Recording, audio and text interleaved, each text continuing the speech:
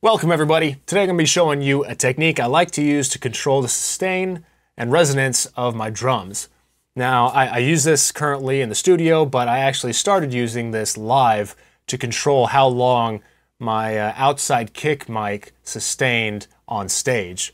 Normally I'll use it on toms and kick, but I also like to use it on things like djembe and cajon, and I'll be showing you that in a little bit. Really, you could use it on anything that has a long resonance that you want to control.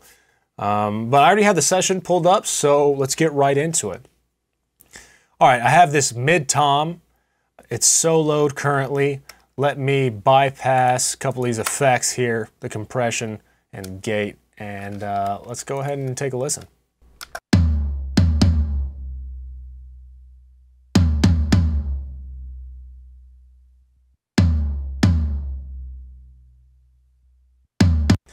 Yeah, so it's a good sounding tom.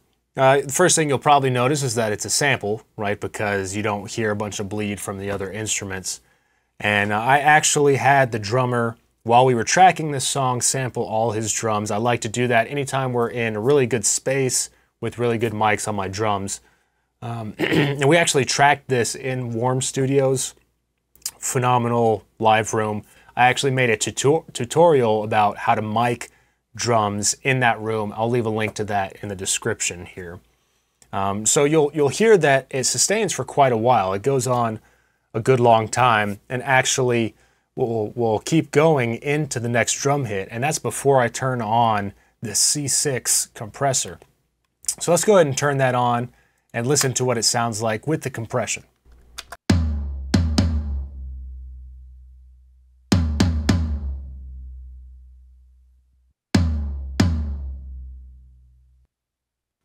Yeah, so obviously the compressor is going to make that sustain last a little longer, and I really like the C6 and what it does to toms.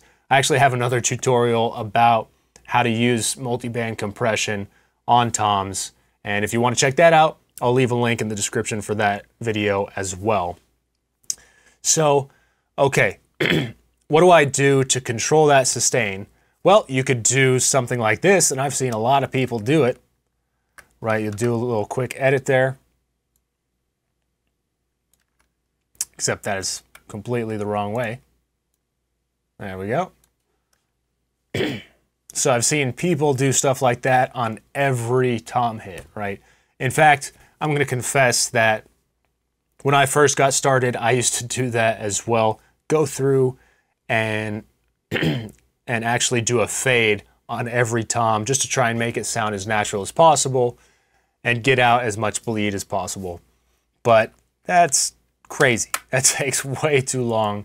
I really don't like doing that, and I haven't done it in years, because now I use this amazing tool called a gate.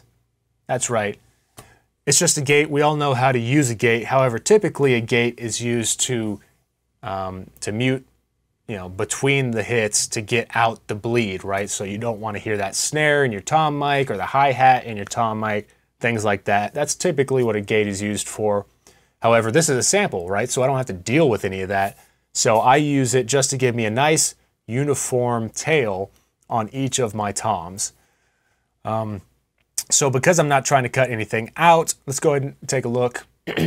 That's why I have my attack as fast as possible, right? I do not want to miss any of the transients in my tom. That's why I have my hold as fast as possible, and why I have look ahead on, right? You always want to have look ahead on. It literally looks ahead of what you're hearing so they can react even faster to, incoming transients. So, excuse me. Basically what we want to do is get this slope right here to sound as natural as possible, because once it goes below the threshold, it's going to reduce the volume along this slope here. So let me go ahead, and I've already got the gate in. Let's listen to what it sounds like with that gate.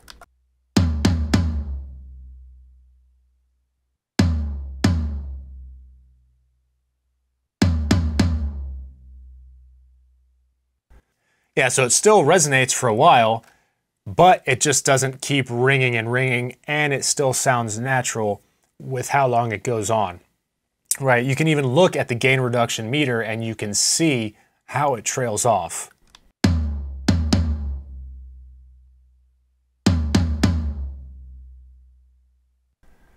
Right, and how quickly it does that is controlled by your release time, right? So I have it on 2 seconds. If you're doing something really heavy with a super dense mix, like metal or something like that, you can have this even faster. This particular song is a praise and worship song, so the toms aren't as much about attack, it's more about kind of the body of the tom, and you want to hear it go on for a while, especially in this part because this is a more ambient part of the song. So that's why I have the release set to 2 seconds. Okay, and then I have the range set, right now it's at about 12.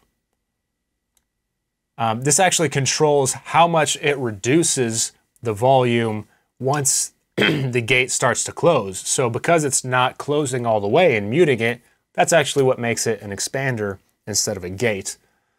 But you can actually hear when that gate is reducing the volume, that you can still hear a little bit of that resonance, and that's because I don't have this this range cranked way down. So it's only reducing the volume by, at that time it was about 12. I like to leave it on, oh, not that way. I like to leave it on about 17 or so.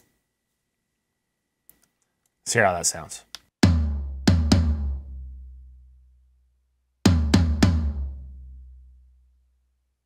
Right, sounds really natural.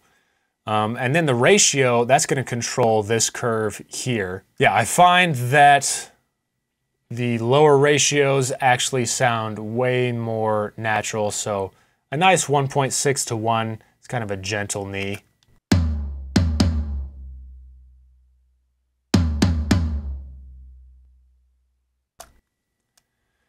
All right, and then the release time, like I said, let's try that a little shorter. Let's see what that sounds like.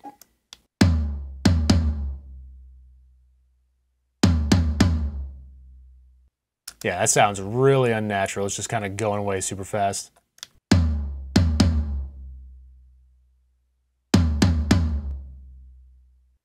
mean, you could probably even get away with that 1.4 in the mix. It is going away a little bit fast. Doesn't sound super natural, but I mean, in a big mix, again, you're probably not going to notice that. Again, I like 2 seconds that has a nice natural sustain to it. So, and with the threshold, you just kind of want to set that to where it's after the initial hit, not super short like after the transient, but maybe a quarter second to a half second after that. So let's watch when it goes below the threshold.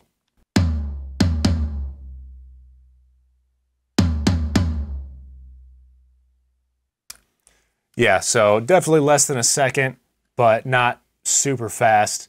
I don't want it to start reducing until the real beef of that hit kind of starts to go away. So let's listen to it in the mix, hear how that sounds.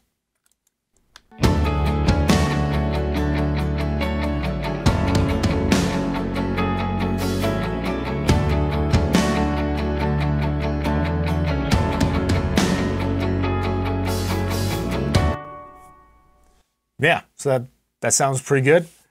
I hope that makes sense to you. Let's actually go into a different session and listen to it on a cajon.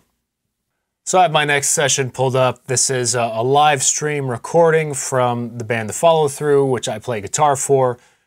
We do a once a month, well-produced live stream to both Rumble and YouTube.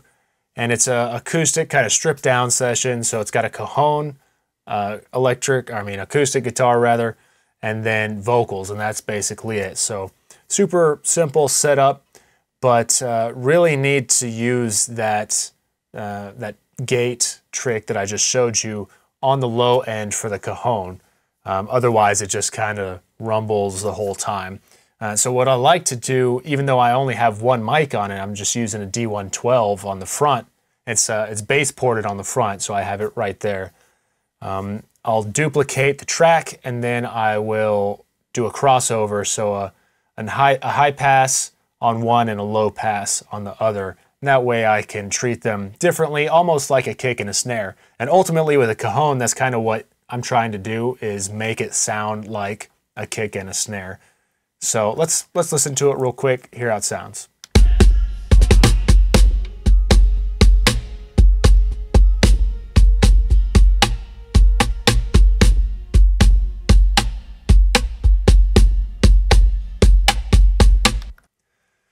Yeah, so if you notice, the low end for the cajon, it just it keeps on rumbling, right?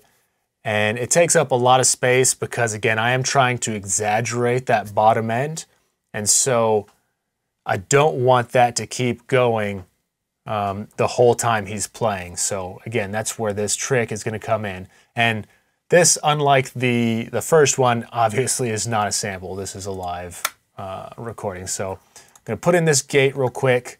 Let's hear what that sounds like.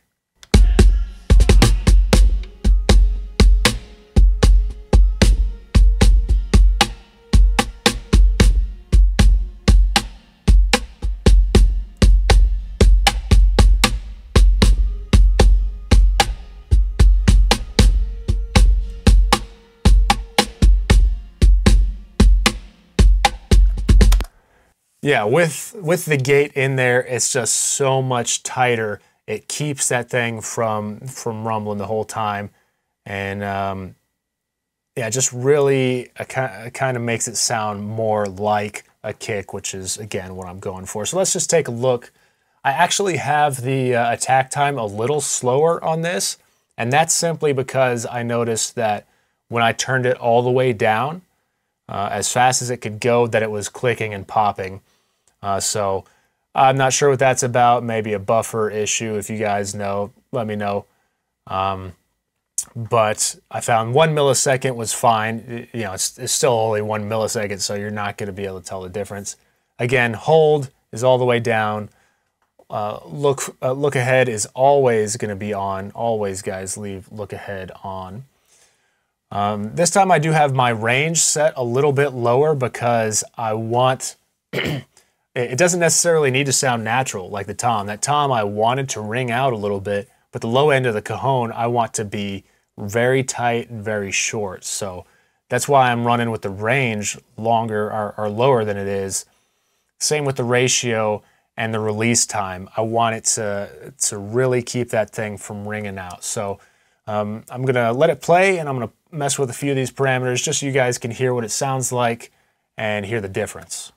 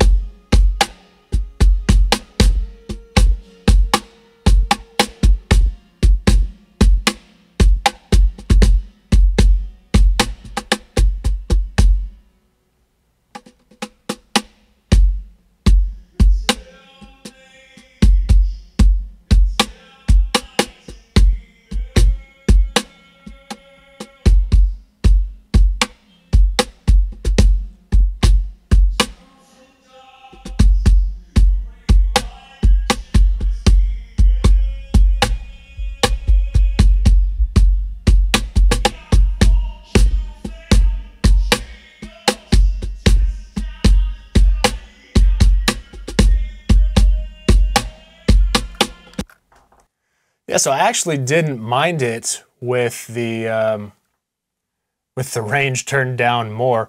Of course, I have this in solo, guys. Never mix in solo. But yeah, I didn't mind it actually being a little snappier with the range down lower. So it was actually reducing that volume further, faster. Let's listen to it in the mix, because that's going to be the real judge, right?